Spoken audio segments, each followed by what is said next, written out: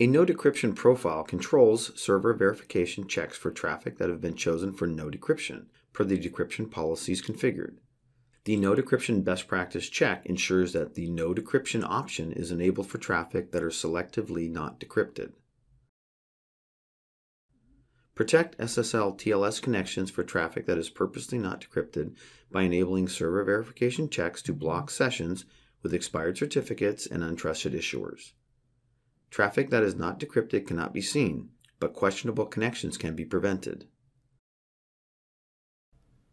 Under Policies, Decryption, click a profile with the action set to No Decrypt. Under Objects, Decryption, Decryption Profile, click a profile to edit.